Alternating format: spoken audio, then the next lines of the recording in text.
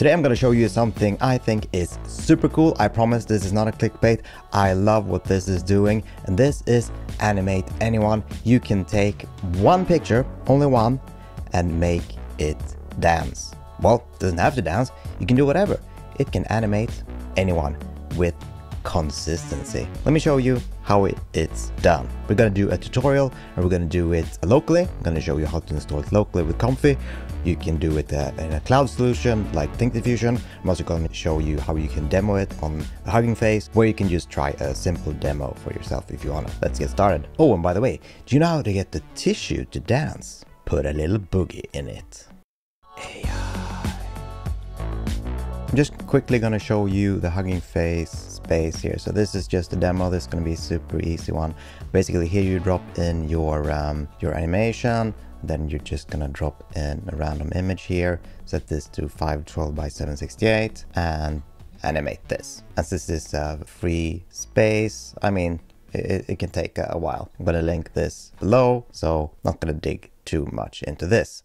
Now I'm gonna show you how to get it installed locally on your computer, and we're gonna do that with Comfy because that's what's available and running best at the moment. Here's the 1 second we got from here. If you want to change that and get it longer, you see the video length here, so that's going to be set in frames, so 24 frames 1 second. So we're going to be using this node, Comfy UI AnimateAnyone Evolve, and you can find it through the manager. You can also find it through Git here if you want to clone it. We're going to use the manager. They have an example here which has Chun-Li and the input image and the little character walking here, and these are going to be available when you download AnimateAnyone Evolve, so you have something to get started with, and then you can start making your own ones. There's also going to be a example workflow, and I'm also going to give you this advanced workflow if you are a Patreon supporter. You don't need to support to be able to use AnimateAnyone, but I built this to have some extra features like a face detailer, and well, let me show you as soon as we get this all installed. You can either use the workflow from my Patreon, which is going to be the one you see in the background now. You can also go in your Comfy folder, custom nodes, AnimateAnyone, and here you're going to have an example workflow, which is this, more AnimateAnyone. When you load, I'm using a clean Comfy install now, so I don't have anything installed except for the manager. So we're going to go all the way and get everything installed for you. So you head into the manager. Let me get this up here. So you head into the manager, install missing custom nodes, and you might notice here now that there's no AnimateAnyone here. So we're just going to install all of this, and this might look different to you depending on which workflow you have. So this is the workflow I supplied in my Patreon. So there are some extra nodes like the Animate Diff, for example, that's mainly for the face detailer. So you might have less here. Then we're just going to install one more thing before we restart, and we're going to go into custom nodes here. And we're going to find, and we're going to type anyone, and then we're going to find AnimateAnyone Evolve. There's two to choose from. We want this one, the Mr. For example one. We're clicking that, and we're just clicking install here. Now we got that installed, so we're just going to press restart here, and then we're going to make sure to download some of the models. Because now that we get back into this, there are going to be some things missing still, and that is a lot of the models. Like I said, this is a clean version, so I have nothing, so you should be able to follow along this tutorial and make similar adjustments on your machine. If you don't know how to install Comfy at all, just check my previous how to use and install Comfy UI. You can just, YouTube search that. All right, so we have restarted, and we can see there are no red nodes here. So we're going to get started on installing some of the models. We're going to head back into the GitHub here. I'm going to scroll down all the way to the bottom, and here you have the models that you want to download. I'm going to go into the first link here, take the Diffusion pytorch model bin here, download that, go into your Comfy UI, custom nodes, AnimateAnyone Evolved, pre-trained weights, Stable Diffusion, unit, drop that one in there. And you can see from this guide here, I'm going to put this in the comments as well, or actually not in the comments, but in the description, that where all the models are going to be placed. So the Diffusion pytorch model.bin here is supposed to be in the unit folder. Then we're going to go into the second link here, and we're going to download all of these one by one here. I'm going to put them in. If you go one step back, we're still in the custom node. So let me go from the start here. You're in Comfy UI, custom nodes, AnimateAnyone Evolved, pre-trained weights, drop that in there, and the same for the other 3.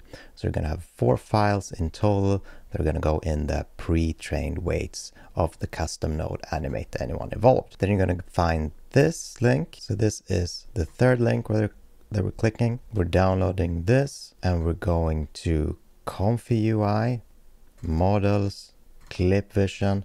I'm just going to rename this so I know what it is. Now it says pytorch model or underscore model. I'm going to rename it to SD image variations diffusers. This is not necessary, but since that is what it is, I'm going to more easily be able to remember what that is. So we went to 3 links and we're going to go to the last link here. We're going to find this VAE and we're going to download the safe tensor here. And again, go into your Comfy folder, go into models, and this is a VAE, and I'm just going to rename this SD-VAE-FT-MSE, and that's from the name up here. If everything was named Diffusion PyTorch model, you would have no idea what it was. Now we have downloaded everything from these links. If you are using my custom workflow from Patreon, you're also going to need to download an AnimateDiff model, so I'm going to link that in the description below. We're going to head into AnimateDiff on Huggingface and we're going to download v3sd15mm. We're going to put that inside your ComfyUI, custom nodes, AnimateDiff evolved. Again, this is only necessary for my workflow. For the original AnimateAnyone, this is not required. We're also going to download the Epic Realism in painting model, which is this one, Pure Evolution here. So we're downloading that. That goes into your Comfy, models, checkpoints, and just drop that straight in there. Once you get everything installed, you can either use the workflow from my Patreon, which is going to be the one you see in the background now. You can also go in your Comfy folder, custom nodes, AnimateAnyone, and here you're going to have an example workflow, which is this more AnimateAnyone. And you're also going to have a test input here. You can use this for both workflows. This is of a character dance walking like this, an image of Chun-Li. Remember to use 512 by 768. It's going to give you the best results. And now let's look at what this is. So first, let me talk about this workflow. So the main part, which is this, let me move this away a little bit.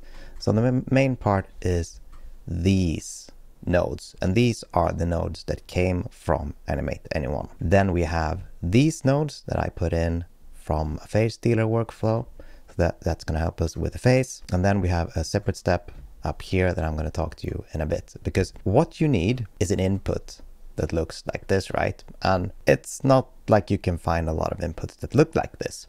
You have the example that you get with the node, but you might want to do like different ones. So what I did in my workflow you can find on Patreon is this here. If you select these and just press Ctrl B, which is the same as bypass here, you're going to activate them again. And here I have a load video node.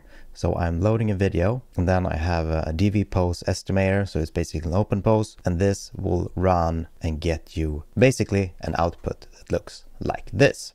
Now you could connect this to the full workflow, but that's just going to take a lot of extra time each time you want to make a generation. So input the video you want, get this result, put that in here in the load video node. When you first start out, check the frame load cap here. You might want to set this to a low number, 12 for example.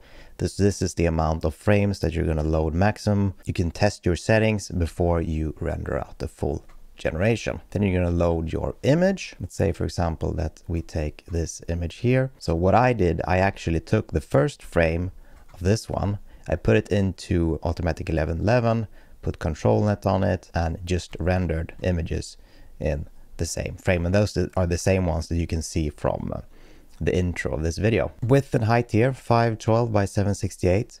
That's going to be what this model has been trained on, so that's going to give you the best results, so make sure to stick with that. And that is basically it. Now we're going to press Q prompt here. We might get some errors. If we do, let's look at those together and see what we need to do. If you don't want to run the face detailer, you can bypass this node and right click, press bypass, Control or Command B. We're going to leave that in for now because we're just running 12 frames. When you've used this, remember to disable it again, Control B, and we're going to run this main workflow now. We're pressing Q prompt here and it's loading the models. So far so good. If you are getting a red error somewhere, let's say you get this, for example, just click the little box, make sure that you reselect the model, and that might be the case for some of these nodes. But if you follow the steps, most of this should be fine. You can see the progress bar here, green, it was very quick. So this is the result. This is 12 frames and it's just a quick animation here. So it has barely had time to start, but you can see it works, and then you can go back and improve the frames. Now this actually keeps working. So you can see the purple node here actually does the face detailer. So you get a second one here where it tries to improve the face. And if you want to change the settings for the face, you have that in the little node here. So you have the denoising strength here. Now it's at 0.45. Increase that if you want more changes, decrease if you want less changes. This is also going to be the checkpoint for the face detailer. So this is the in-painting model that we loaded, and this is going to be the prompt. Now we actually had man face, so this should in this case be woman face. And if you want any specific negative prompts, if you're getting a red error on this node, make sure that you actually press this and select your animative model. And that's basically it, because this workflow kinda does its own magic. So now you see that it works. You can increase the frames here. So let's do 100 frames here. We can queue this up and it's just going to keep running, and you will be again able to see the progress bar in this AnimateAnyone sampler. And this little green bar that should pop up any second is going to show us the progress of our AnimateAnyone. So this is super powerful, and you can see how well it keeps its consistency. Let me check back once this 100 frame animation has finished, and let's talk a little bit more about it. All right, so this has finished and I have a brand new double espresso here, so life is pretty good. And as you can see from the 100 frames here, we have the girl dancing, and there's some jitter going around in the background. You're gonna have to run a few generations to get rid of that. Some images are better than others. You can also try a different seed. Here's the seed, so just change that if you want to play around with it. But what we're going to talk about here is basically the consistency. So if you look at our input image, which is this one here, you can see that we have some sort of fake text here. You can't really see what it is, but you can see, you know, what it looks like, and basically the shoes and the general, you know, what the clothes look like. So if you look at the consistency here on the character, you can actually see it stays consistent. So this logo here, or the text on the sweater, is actually still there, and it's adapting to the changes. Now there are some jerkiness going around, especially there's some frames with the shoes here. But again, if you run this a couple of generations, you're going to get some much better results. I've gotten a few that just look pretty much flawless, and this is new tech, so I'm sure this can be adapted and improved, you know, with some either improvements to the tech itself, or, you know, if you build some kind of cool workflow to get around this. Maybe there can be some adaptations, you know, with the IP adapter. I have no idea. If you have any cool ideas, put them in the comments below, and I hope you learned something. This was how to use AnimateAnyone, and it's, well, it's freaking amazing. I kind of like it. Like I told you, not a clickbait. I love this. As always, have a good one. See ya.